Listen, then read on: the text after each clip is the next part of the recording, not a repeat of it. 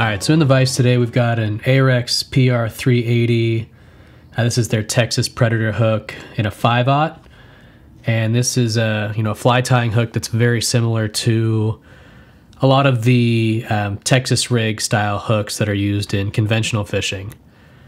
And so this pattern is kind of my attempt at trying to recreate the famous Texas rig with a fly rod. And a Texas rig is very effective, it's weedless, and it's just a great pattern through the spring, summer, and fall months. So we're going to use some black Vivas thread. Any black thread you want to use will work for this. And we're going to lay thread wraps along the entire shank of the hook and even all the way down the bend of this. And it gets a bit tough as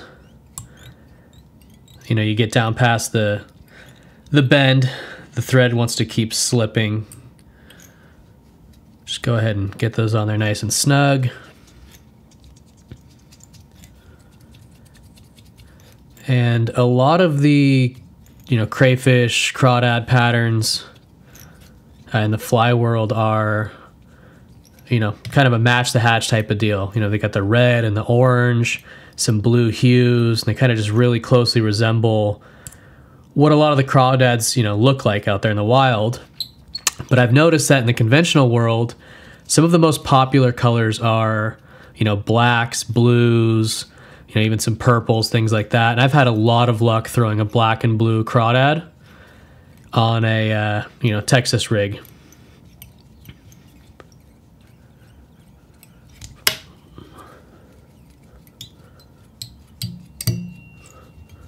So just lay a nice base there.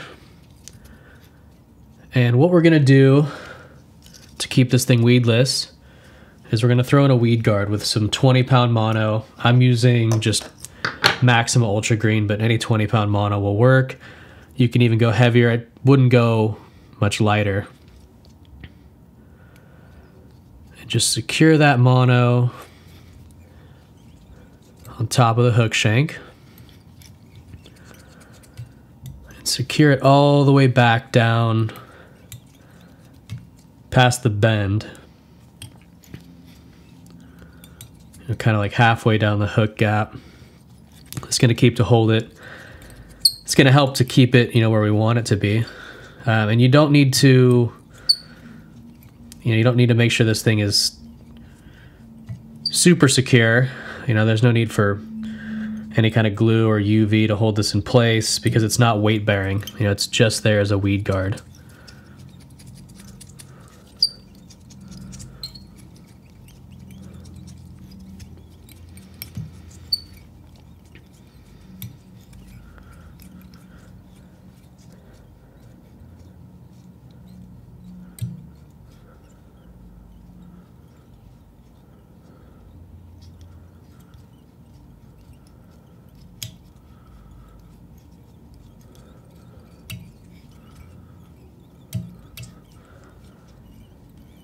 Kind of from the first bend of the hook all the way down to halfway down the hook gap. I'm gonna make that look really nice and clean because that will be a bit exposed, and I doubt if it's gonna have much of an effect on whether or not this pattern triggers a bass to eat, but want our flies looking good where we can. So next I'm gonna take some ice dub in Steely Blue. And we're going to put a little dubbing ball right there at the first bend of the hook. And with this ice dub, got to kind of really just twist it up on your thread. It's kind of made up of a lot of, just straight fibers. We want it to be in a dubbing ball and not, not so hairy. Just go ahead and give yourself a nice fat dubbing ball there. And this is going to be used to help our claws, help them to splay out. This is a trick I learned from some of Hogan Brown's flies. And kind of using a something with a blue hue there, I think looks pretty natural and kind of just triggers those bass. When they see those claws splay out, they get that little bit of contrast there. So again, get a nice fat dubbing ball that's going to help to spread those claws out. For the claws, we're going to use some black rabbit strip. Like I said, I really, I'm surprised how well it works, but the black and blue crawdad, soft plastics, are kind of king in the conventional world in some areas, and I think those colors are kind of underutilized in the fly fishing world when it comes to bass flies. Another trick I've learned from Hogan is to keep the claws much shorter than you would think. This is going to help them to kind of stay standing up, especially with these vertical flies. You want them to splay out and not kind of droop over themselves. So keeping them, long enough to get the job done, but nice and short will help kind of keep them rigid and, just staying splayed out in the water. So we're going to throw, a claw on each side. We want them to be matching. Let's go ahead and flip the fly over. Get it fairly even. And I don't go too crazy here. I mean, I don't know if you've run into this, but a lot of the crawdads out there in the wild actually have, one claw that's, much bigger or much smaller than the other claw, and that's because they often lose them, while fighting down there, protecting themselves, and they grow back. But they grow back at, different rates, and they don't always end up the same size as the original claw. So now we've got two claws kind of spread out there around the dubbing ball. Make sure those claws are in there nice and tight.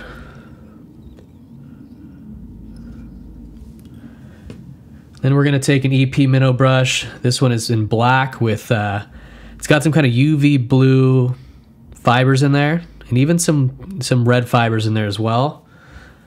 I think that kind of color combo is perfect when imitating a crayfish. And I've seen occasionally all blue crayfish out there. They're far more rare than the kind of traditional red, orange, brown crayfish. So I'm not entirely sure the theory behind why these black and blue crawfish soft patterns work so well when fished on a Texas rig or a Ned rig, but they certainly do a good job of triggering bass to eat. So we're going to wrap that EP minnow brush all the way to the front of the fly, and you continually want to keep guiding those fibers towards the claws, towards the hook gap, as you wrap this brush forward.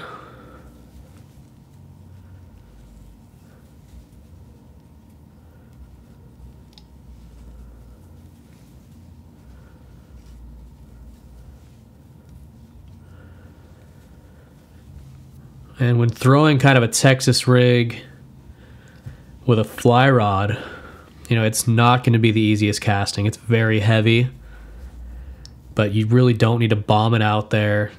You don't have to have perfect accuracy.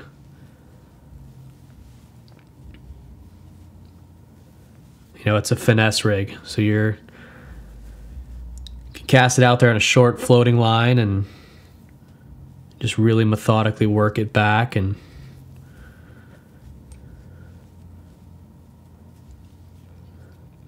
kind of force those fish to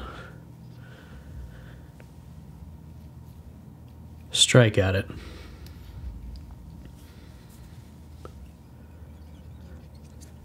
And I'm tying this weightless. You're going to add a tungsten worm weight on the leader just above the fly. And this, tying it weightless will allow you to kind of mix and match different sizes of tungsten weights, you know, based on the water you're fishing and the rod you're fishing and even the species of fish you're chasing. So next we're going to take some of these rubber legs. These are the crazy legs in black and blue. You know, these are kind of what we use for squidrow patterns, and I see them on redfish flies and things like that. You know, it's essentially the fly tying version of a spinnerbait skirt. And so we're going to tie these in. We're going to keep them nice and short because this pattern is going to be sitting on its head. And we don't want these to fall over themselves. We kind of just want them to stay splayed out. I do want to get the contrast of the blue moving into the black. So I'm going to just take a bunch there. I'm going to put a loose wrap. We can kind of work the legs around.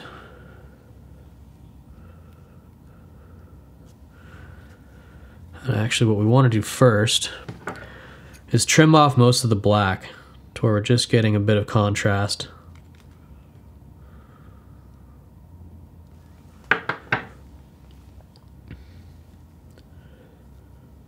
Like I said, I want to keep those nice and short, so kind of do what you feel is best there.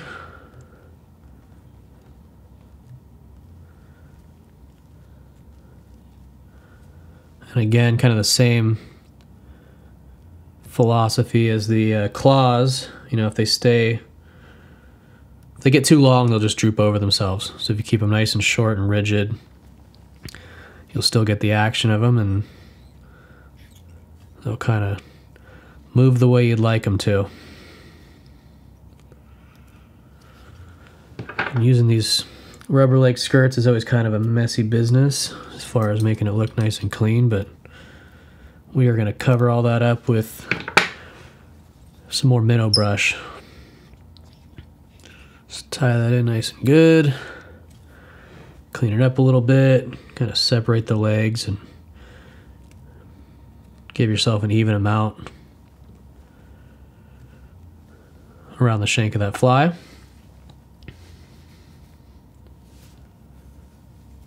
Now we're going to take our minnow brush again, same color. Feel free to mix and match any colors you'd like to. I mean, I think if you take a look at, you know, any of the conventional fishing shops, you know, you walk down the aisle and take a look at just the variance in the colors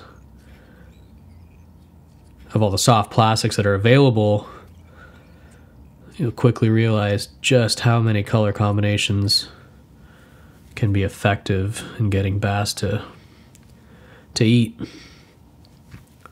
Same thing with this minnow brush. Continue to work it back towards the back of the fly.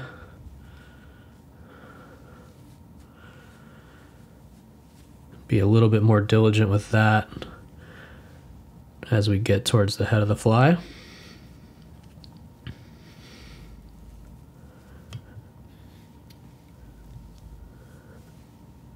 Feel like you've got enough of a head, go ahead and tie the brush off.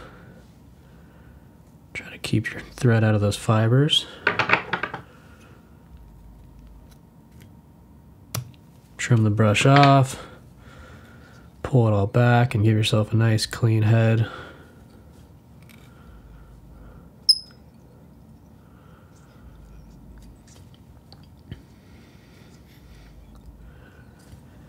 And again, none of this has to be perfect. I mean, this is a pattern where we're getting down and dirty over some warm water species, and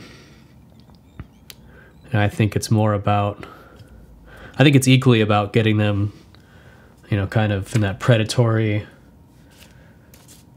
response mode rather than getting them to, you know, take a look and be a picky eater. You know, they're going to see this thing and, for lack of a better word, you're going to piss them off, and eventually they're going to strike it. So we're going to go ahead and whip finish that there. I'm not going to add UV quite yet because we got one more stage of this fly, and then we can add some UV finish to the whole thing, make it nice and clean. These patterns are fished in kind of some gnarly water sometimes as far as the structure that you're targeting. So a couple of whip finishes and some UV never hurts to keep this thing from falling apart on you. And with these Texas Predator hooks, or any of the Gamakatsus or conventional style hooks that are used for Texas rigs, you'll see kind of this odd bend right at the eye of the hook. That's essentially where you would thread the soft plastic worm or crawdad or even salamander onto there. So you kind of thread the head of the worm on there, and then you're going to extend it down and tuck the point of the hook into the belly of that soft plastic, and that's what gives you that good action. That's what keeps it weedless and just a super effective rig. So we're going to use that kind of odd bend near the eye of the hook to secure our mono weed guard. And by no means is this as effective in keeping weeds off as traditional Texas rig, where the point of the hook is actually buried inside the plastic. Those are truly weedless. But I found this is good enough and kind of makes this rig effective when throwing it on a fly rod. So it's a little tricky, but I kind of thread the mono into the vise, because what you want it to do is come right off the bend of the hook and back towards the front of the fly. And when you're tying this thing off, you want to keep it tight enough that it's going to stay right where you want it and cover the point of that hook when it's going through weeds, but not so tight that you won't be able to get a purchase in on that hook set. You want it to essentially be able to cover and get you through weeds, but when a fish eats and you set, you want it to kind of just be just loose enough that that hook point can drive on home.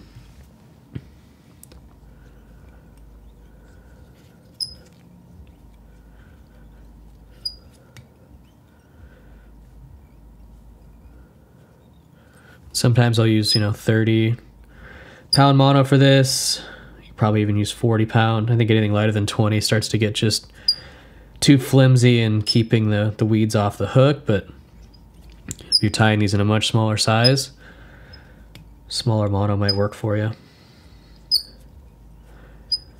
Like I said, get that thing secured, but it doesn't need to be bulletproof. This is not a weight-bearing. It's not like a trailer hook wire or mono. It's just there to keep weeds off.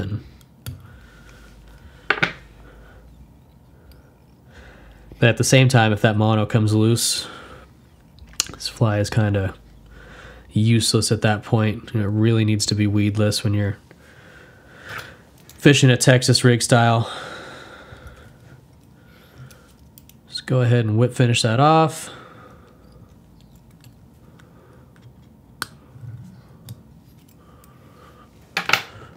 One whip finish is probably good there. And then I'm going to take some UV fly finish in thin. First we're going to lay a nice head in front of the minnow brush. I'm going to clean it up just a bit. Try to keep as many of those fibers as I can out of this UV head. But again, when you're targeting bass with a rig like this, it really doesn't matter. We're not matching a hatch or anything like that. So lay a fair amount of UV on there. Thick would work as well. I'm sure flow would work. This is really just to make it look a little nicer on the front, keep it nice and durable, and go ahead and bake that in. You could even take one of our UV fly finish, in the colors, and kind of give a little hot spot there. But this end of the fly is the one that's going to be, facing down. And it's going to stand up on its head and have those legs in the air, and as they wiggle around, it's just too much for those fish to handle. Then go ahead and lay some more UV on the front of the fly where we've got the mono weed guard secured to.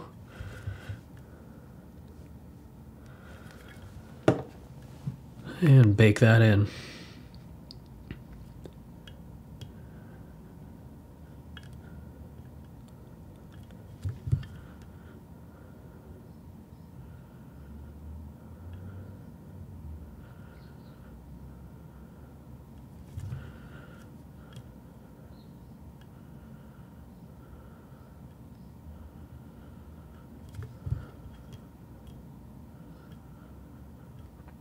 This pattern's worked really well for me on lakes, ponds, you know, the California Delta out here.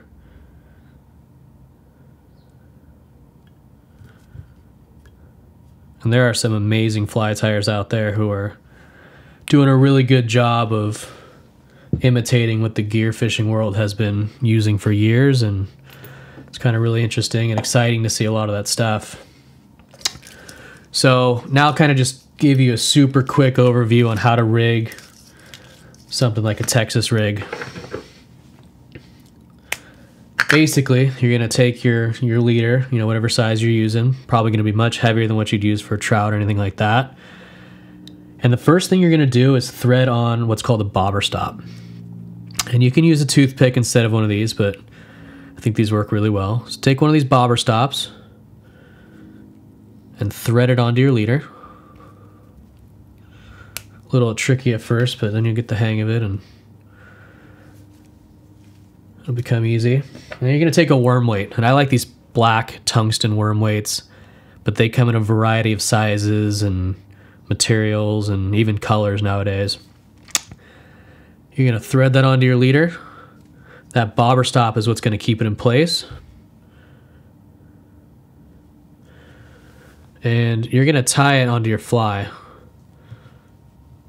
This is going to be a little bit tricky for me because, you know, I'm tying it, well, it's in the vise, but use whatever knot you'd like to. A loop knot works well. Just a regular improved clinch works well. This thing's going to have a ton of action just based on the materials, but also the way that that tungsten worm weight, you know, gets it moving. It's going to be sitting down on its head. When you strip, it's going to come up towards the surface and fall right back down. And while you're, you know, pausing in between strips, it's going to be sitting with its head down and its legs up. And it's just a really effective technique when targeting bass, and especially where they're deep in cover, whether it's weeds or logs or rocks or whatever it is. So you're going to slide that tungsten weight and the bobber stop right down to the head of the fly. And like I said, it's not the prettiest rig, but some days it can be the most effective rig when you're out there targeting largemouth or smallmouth or whatever warm water species you have near you. And like I said, you know, floating line, the leader will be dictated, you know, the length of it by, you know, the depth of water you're fishing. But, you know, you don't have to worry about accuracy too much. Just get it in near that structure. You don't have to bomb it out there. You know, you can kind of sneak up on these fish, especially if you're in a boat or on the bank of a pond or anything like that, and cast it out there. It'll sink right to the bottom almost instantly. It'll be standing on its head, and just give it little strips that'll draw it up, and it'll fall back down. And I've heard people call the Texas rig, you know, the smoker's rig, you know, because guys, you know, would smoke cigarettes and they seemed to be more effective than the guys that weren't, because they were just naturally working it slower. And you know, I guess the point of that is just to work it very slowly. You're really trying to just drive these bass crazy, you know, by getting it down there in their home and just having a ton of movement down there. So again, this fly is not for the faint of heart, but go ahead and try it on your local warm water, and should produce some eats for you. Thanks for watching.